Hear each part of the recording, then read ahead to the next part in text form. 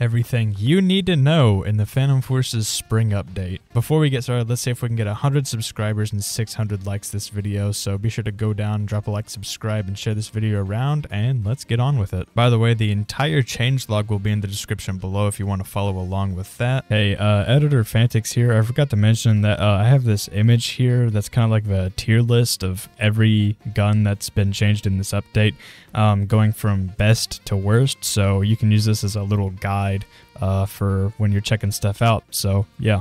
Starting off, the AN-94 got revamped recoil, which I kind of don't like, to be honest.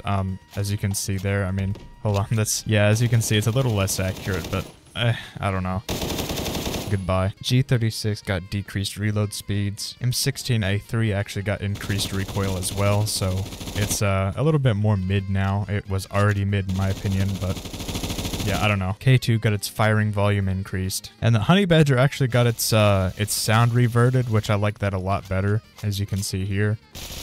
It just sounds so much better than what they had. With all that silly stuff out of the way, it's time to move to the biggest part of this update, which is actually the PDWs. Pretty much almost all of the PDWs got revamped or reworked in some way, so I'm going to cover all of those, so be sure to watch until the end. Starting off with the MP5K here, it got new recoil and increased damage from 30 to 34 at close range, and also the ranges actually got increased too, which actually I'm going to take off long barrel to show that a little better, but yeah, long range it's now 100 and close range is now 40, which actually increases with the long barrel pretty substantially. Here's what the new recoil looks like.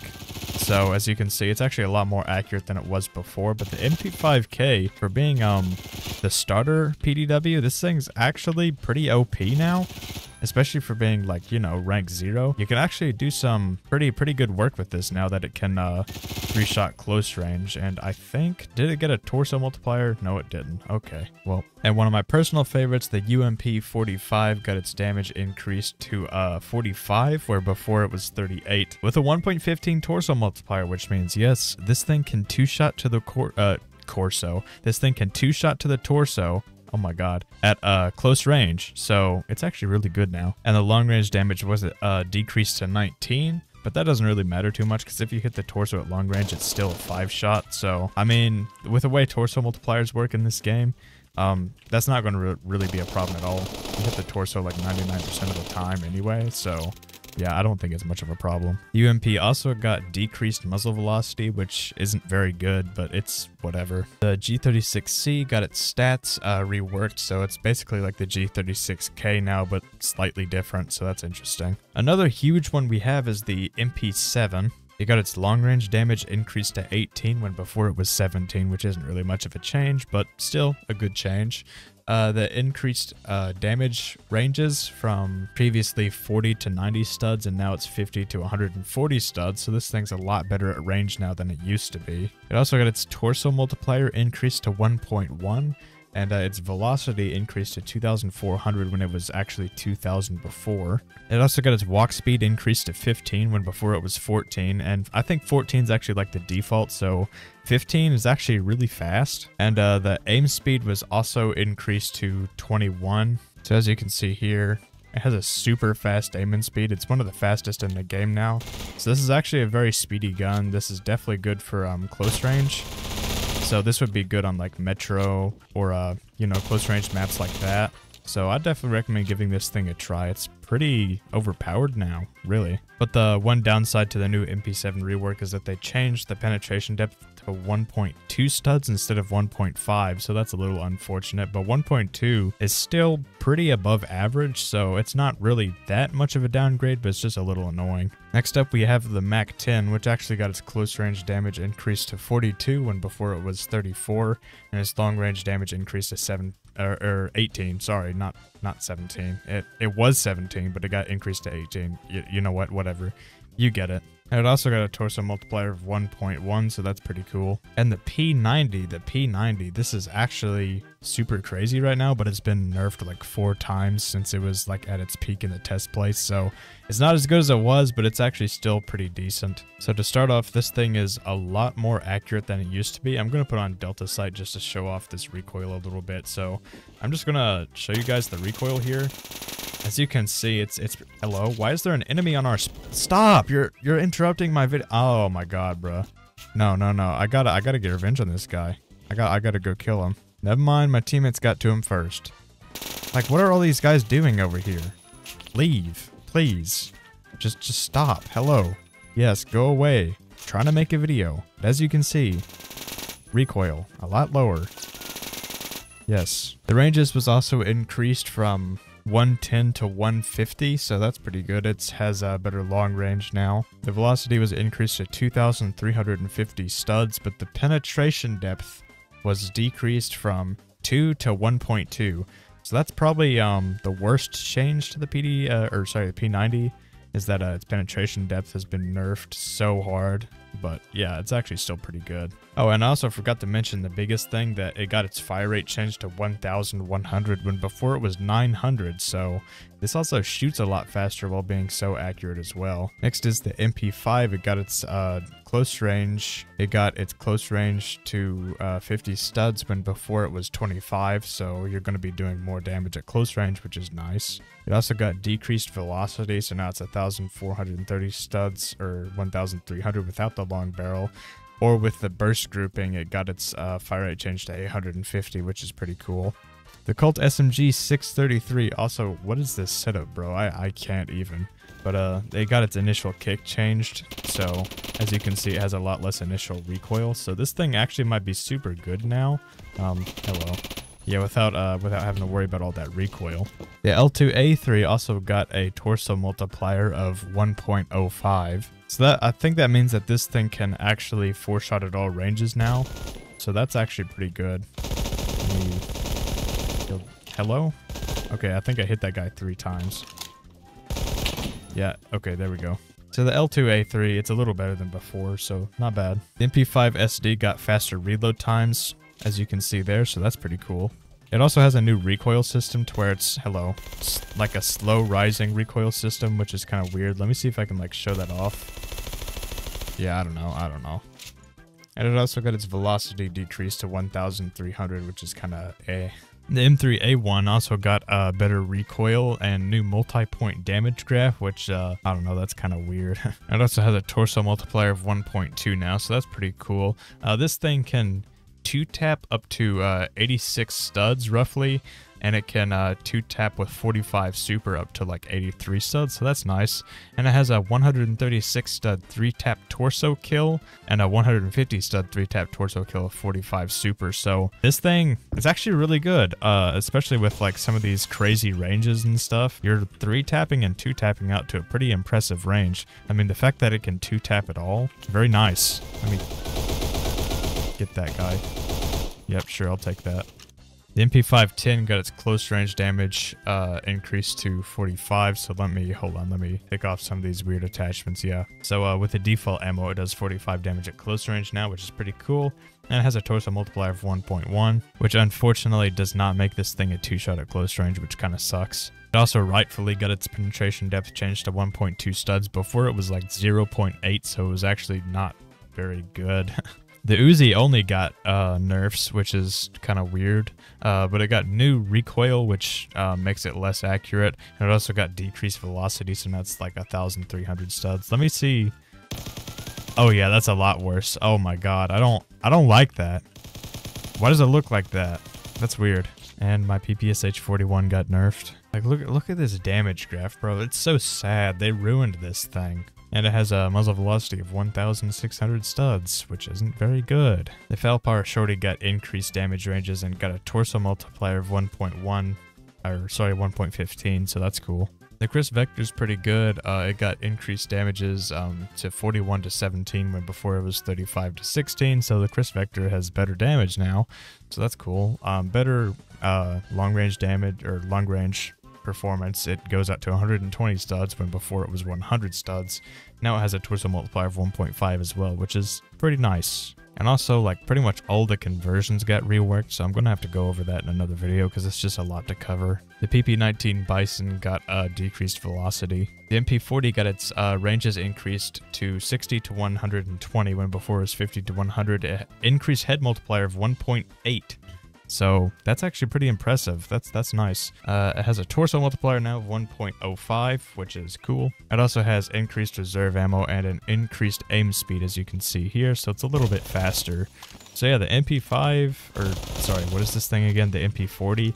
Yeah, this thing isn't used very much, but I still think it's a pretty good gun, so definitely go and check this out if you haven't already. Yeah, this thing is a 70 stud one head and one torso kill. Really? Really? No, okay, that's strange. Sure. Maybe I'm reading that wrong, but it has an 83.45 stud 3-tap torso kill and a 98.33 stud 2-tap headshot kill. So this thing's actually really OP right now, so definitely go ahead and try to use this. The X95 SMG also got a multi-point damage graph, which I don't know what to think about that. I really don't know what these what these new damage graphs are about. But it also got increased fire rate to 800 studs, which is nice, and increased reserve ammo. And they got rid of its torso multiplier, which is kind of sad.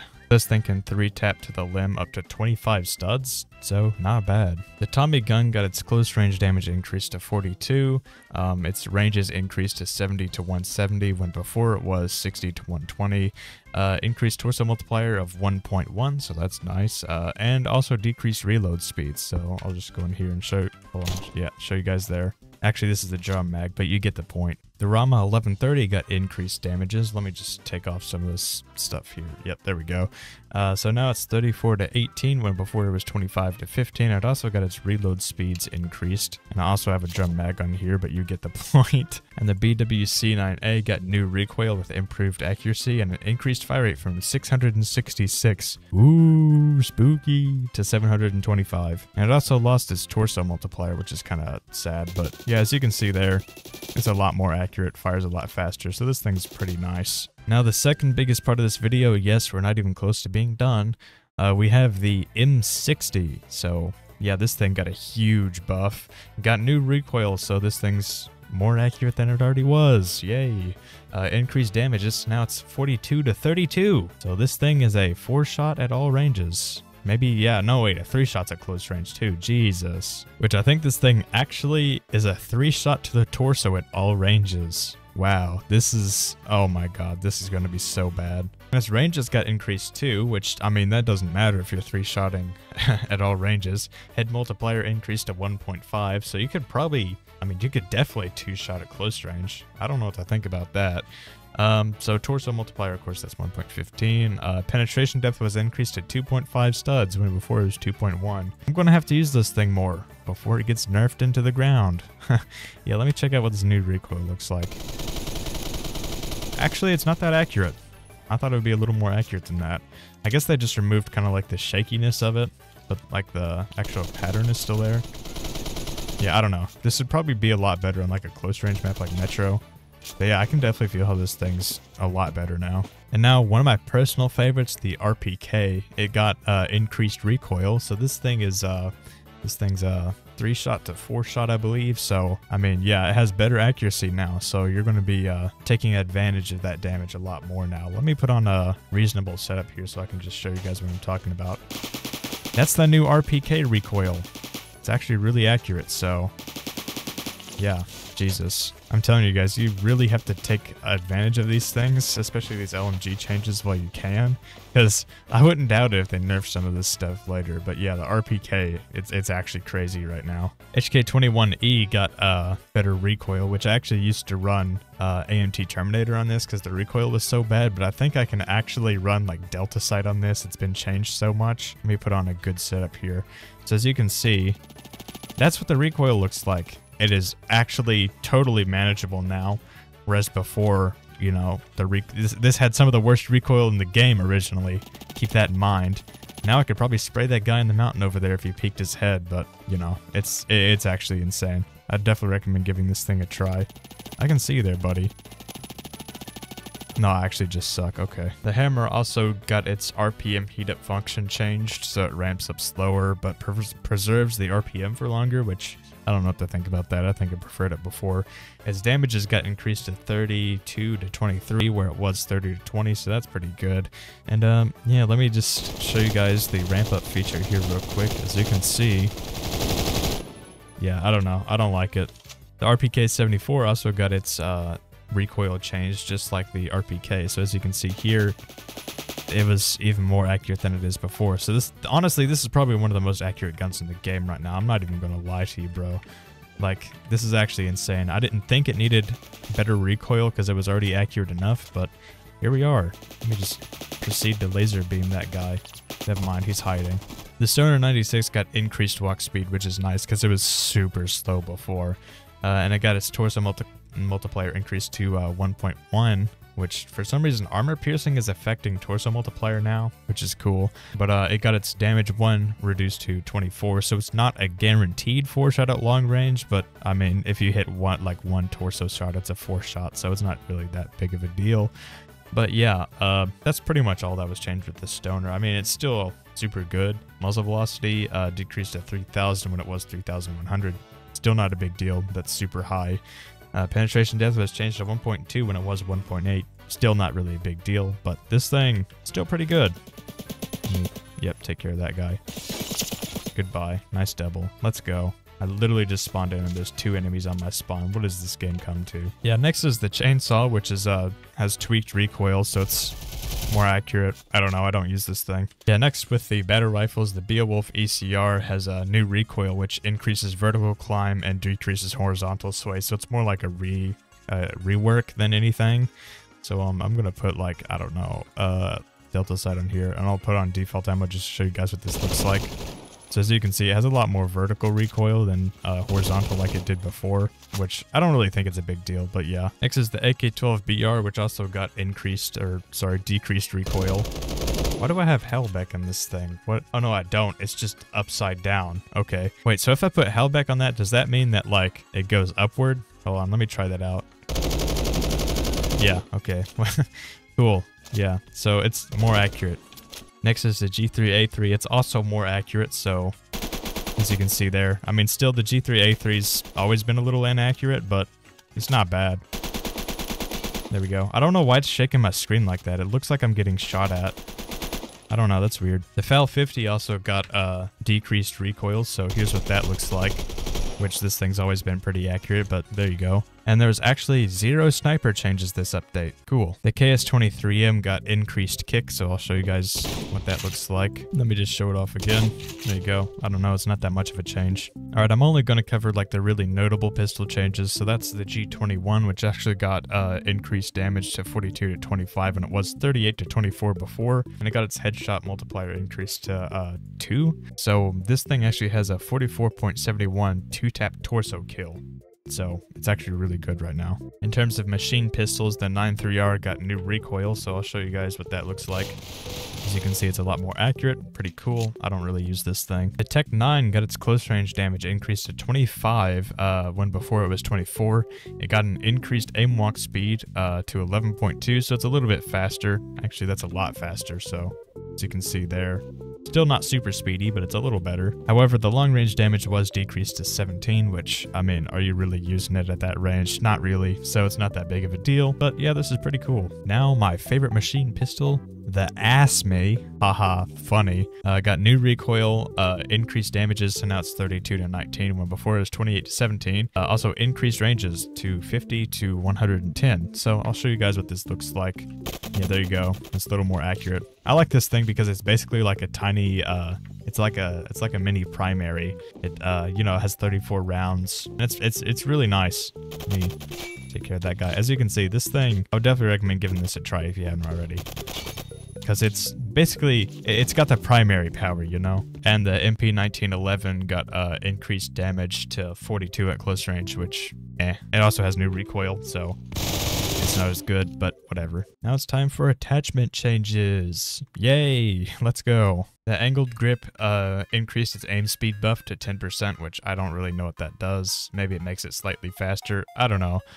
Decreased camera recoil reduction, so yeah, it's been nerfed a lot. Okay. And it also decreases aim walk speed, so that's not very good either. But yeah, is this thing still meta? I don't know. You tell me. Next up, retract stock. It has an increased aim speed buff, and it no longer increases walk speed, so that's interesting. And now a really big one, the lasers. So green, blue, yellow, and tri-laser all got changed. They all pretty much got the same changes. They decrease aim walk speed to -5% and decrease aiming speed to -5%, which I don't really think that changes much, to be honest. Then yellow laser, specifically yellow laser, for some reason got decreased dampening buff. So now it's 15% when before it was 24%. And yeah. And squad barrel. So squad barrel got a pretty big buff. It got the range buff to range 0. I think that's, yeah, this one. It increases it to 15% when before it was 5%. And the range 1, which is the longer range one, I think, don't take me on that, it also got increased to 5%, so, sorry, 15%. So they both increased 15%. Let's go. And now long barrel on pistols and PDWs specifically got buffed pretty heavily. So let me just okay, it's not on this. Okay, yeah, MP5 has a long barrel, but it decreased the walk speed penalty from -10% to I can't speak, -5%. So that's cool. And it also now increases range 0, so it's like close range, to 25%, when before it was -20%. So it actually increases your close range when before it would decrease it. So that's nice. And then range 1, it got buffed from 10% to 15%, so that's cool. And I'm finally answering my question about armor piercing. So yeah. So yeah, armor piercing got brand new stats. It increases penetration by 30%, so it got a penetration increase buff, which is pretty nice. It also got an increase. It increases torso multiplier by 5%, which was kind of the question that I was asking here. That's pretty awesome. So maybe for some guns, like if you're really close to that 4-shot potential but can't quite reach it, then maybe you could throw this on there. I don't know. That's something I'll have to look into. But it decreases your close range damage by 5%, which that's actually pretty mid. I don't know what to think about that. And it decreases total range by 5%, so that's cool. There's some trade-offs and reworks there. That's maybe a good change. I don't know. And Hollow Point also got brand new stats and increases damage 0 by 15%, increases the total range by 5%, and increases the torso multiplier by, head multiplier by 2%. But it decreases the torso multiplier by 15%. Oh, that's disgusting. Okay, that's not good at all. So now you'll actually do less damage to the torso. I don't know what to think about that. That's weird. Okay, yeah, and it also decreases penetration by 30%. So I guess Hollow Point is not as good now, but whatever. And then finally, super armor piercing, which is not on the AKM. I could have swore it was 74. Yeah, super 74. There we go. Super armor piercing. It also got brand new stats and increases penetration by 40%. So yeah, that's actually really good. It increases that torso multiplier by 10%, which is also super well. It decreases damage 0, so close range damage, by 10%, and it decreases damage 1 by 4%, and decreases the total range by 10%. So it's not really that viable, but there you go. That's interesting. And so that was the entire update in a nutshell. There's a lot of things I still didn't cover, like you know, like some of the changes for the Chris Vector. You know, there was a lot of attachments and things that I didn't cover. Like all of this got reworked and I didn't cover it. I might cover it in another video, so let me know if you want to see some of that. Yeah, that about does it for today, so please be sure to drop a like and subscribe, and I will see you guys in the next one.